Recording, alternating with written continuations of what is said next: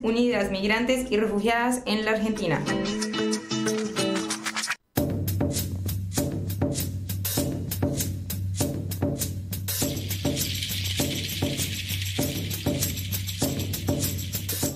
Bueno, y volvemos acá a Trinchera, Migrante y Refugiada con una visita muy especial porque además hace parte de la asociación como voluntaria, siempre está ahí respaldando todos los procesos que se hacen dentro y fuera de la organización y además su emprendimiento hace parte de la Feria Migrante, así que bienvenida Diana, aparte es compatriota, así que qué honor y qué placer tenerte acá. Muchísimas gracias, Ángela, muchas gracias por la invitación. Muchas gracias a ti porque además ella cayó acá con sus creaciones para también mostrarlas acá en el envío. Seguro la gente que se está conectando a través de la TV en streaming se va a dar cuenta de lo lindas y lo artesanales que son estas piezas, porque la verdad que uno dice, bueno, son cuadernos, no, en realidad son piezas que están hechas desde la entrega y el amor con las que la hace Dianita, así que vamos a darle el espacio para que ella además nos cuente su historia de migración, porque detrás de este objeto y de este momento hay también una historia de migración. Claro que sí, bueno, yo soy Diana, soy de Bogotá, estoy hace 10 años acá en Argentina, en Buenos Aires, siempre viví en Buenos Aires, viajé con unos amigos, bueno, con las ganas de estudiar y de conocer, de viajar, y bueno, nos quedamos, nos enamoramos del país, nos gustó mucho la cultura y bueno, la oportunidad principalmente de poder estudiar, ¿no? Que yo creo que es algo que nos caracteriza a muchos de los colombianos que venimos para acá. Y bueno, en cuanto a mi proyecto, lo tengo desde el 2019, más o menos. Empezó de casualidad, estaba en la Feria de San Telmo y vi una artesana vendiendo sus cuadernos, me llamaron muchísimo la atención, me parecieron muy lindos, parecían hechos, no parecían hechos por una persona. Claro, parecían tan perfectos que una máquina los había impreso. Claro, entonces hablé con ella, le pregunté si ella los hacía, cómo era la encuadernación y demás, bueno, y quedé como con la espinita y yo dije, me interesa, me gusta, ¿no? El hecho de transformar algo, papel, pegamento y cartón y volverlo un cuaderno, claro, arte útil aparte. Tal cual.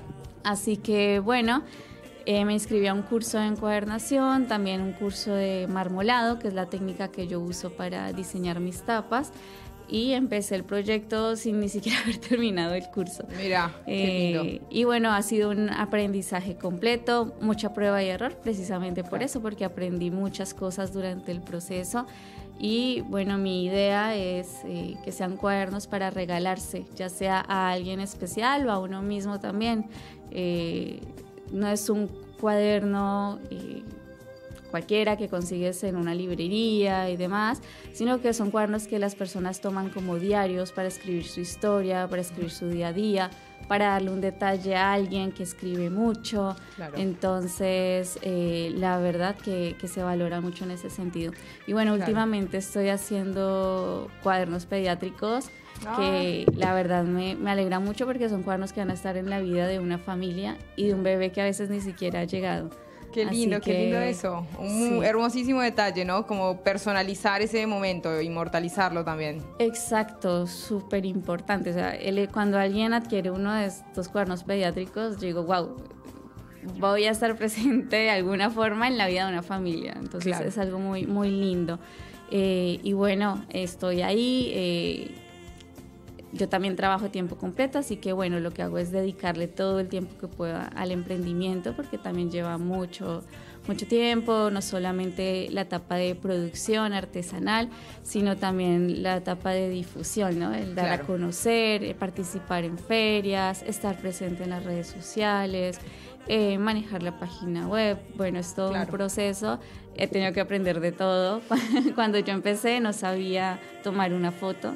Claro, y claro, en estos 2 años y un poco más que yo con el emprendimiento, la verdad que he aprendido un montón. Claro, hay algo que atraviesa a todos los emprendedores y es que se convierten casi especialistas en todo, porque al solventar como autogestivamente esa idea que tienen, que ni siquiera por ahí a veces es un producto, tienen que valerse en las de todos los medios para que salga a flote esa idea, ¿no?, que tenían. Y creo que justamente eso encontraste en la forma de hacer el arte de encuadernar, ¿no? Claro, por lo menos al principio la mayoría tenemos que hacerlo así, hacer todo. Claro. La parte de compra, la parte de ventas, de producción, de diseño, al comienzo es así, ya claro, hasta que quizás tengas los recursos para poder empezar a formar un equipo, ¿no? Claro. O a tercerizar y delegar cosas. Claro. Depende mucho de qué tipo de proyecto sea, de qué tipo de emprendimiento. El mío por el momento, lo que yo puedo hacer, lo hago por mi cuenta. Claro, y aparte es muy artesanal, porque es algo como que vos tienes que enseñarle a otro, cómo lo haces tú también para que de alguna forma guarde una relación con lo que quieres, ¿no? Que es mostrar algo personalizado, algo especial, ¿no? Claro, tal cual, sí, así que por el momento no se delega tan fácilmente. Pero sí, hablemos un poquito en esto justamente que es del emprendimiento, del no delegar, pero del crecer, ¿no? Individualmente y en el emprendimiento. El papel de las ferias, por ejemplo, esta Feria Migrante de la que haces parte y que hay muchas otras mujeres que también tienen ahí como una salida laboral, ¿no?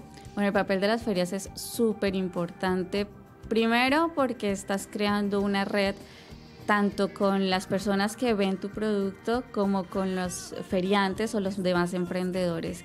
Por ejemplo, a mí me ha pasado que me entero de eventos y demás de la boca de otras emprendedoras, de otras feriantes. De hecho, por ejemplo, estos muñecos de crochet que yo ahora sumo en mis cuadernos pediátricos son producto de una feria en la que conocí a una emprendedora que los hace. Claro, es una red, qué lindo. Claro, y ahora ya me probé estos muñecos, estos amigurumis, así que es súper, súper importante.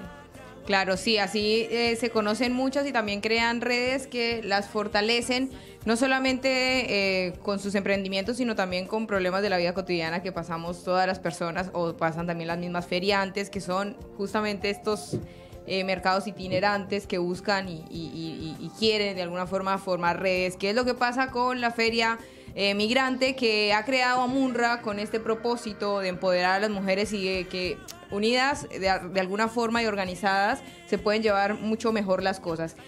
Vas a estar presente en el 8M en la feria, Dianita. Cuéntanos un poquito tu stand, en qué vamos a poder adquirir en tu stand, cómo se pueden adquirir tus creaciones. ¿Hay algún lugar especial en donde podamos ir y elegir o hacerte algún pedido personalizado? Sí, tal cual. Yo tengo una página web, es cuaderneta.com.ar. Ahí están todos mis productos que tengo disponibles en el momento. Todo lo personalizo con el nombre de la persona. En el caso de los pediátricos va con el nombre del bebé, así que súper personalizado. En la feria del 8 de marzo voy a llevarme todos los productos que tenga en el momento y obviamente en el momento de la feria no voy a poder personalizarlos, pero o si no pueden hacer la compra previamente y pasar a retirar por la feria ya personalizado el producto. Qué lindo. Además invitamos a la comunidad colombiana para que, bueno, mira, este es un lindo detalle que puedes llevar a Colombia a regalar o que pueden ayudar para que de alguna forma se puedan llegar a exportar tus libros. Imagínate allá gente con tus creaciones. Bueno, tengo muchos clientes que han llevado, viajan de vacaciones a Colombia y llevan un cuaderneta de regalo. Claro. También los han llevado a España, así que eso me pone muy contenta porque la gente lo ha asumido como un lindo detalle y un lindo gesto desinteresado hacia otra persona, así que... Claro, haces encuadernación, eso quiere decir que algún artista o algún escritor que tenga alguna pieza que quiera imprimir dentro de este diseño, ¿lo puede hacer también?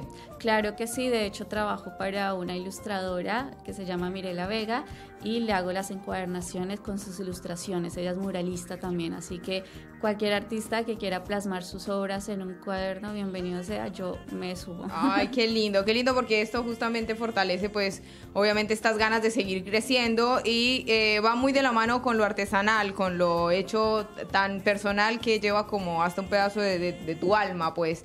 Los vemos acá y quiero que se los muestres un poquitito ahí a las cámaras, así las personas que están viendo en este momento pueden entrar también a apoyarla a ella en su Instagram, también pueden compartir en esta camarita. Vamos a mostrar ahí todas las personas. Ah, bueno, perfecto. Mira, yo voy a regalarles acá la imagen de este lado. Esta era la técnica a la que ella se refería cuando decía... Marmolado. Marmolado. Ahí está, mira, el detalle que maneja de fina coquetería de cada cosa que no deja al azar, ¿no? Y además adentro también están como personalizados algunos con los nombres, con las fechas y con los detalles que le quieras dar, ¿no? Claro, tengo varios diseños, tengo agendas también, así que hay muchísimos motivos. Por ejemplo, este es súper original que viene con hojas de lunas. Ay, mira qué lindo, hermoso. Para los lunáticos. Los lunáticos, los o las lunáticas. Claro, mira, aparte está bien bonito los diseños, súper prolijos, la verdad que no tiene nada que envidiarle a las grandes papeleras, ni nada por el estilo.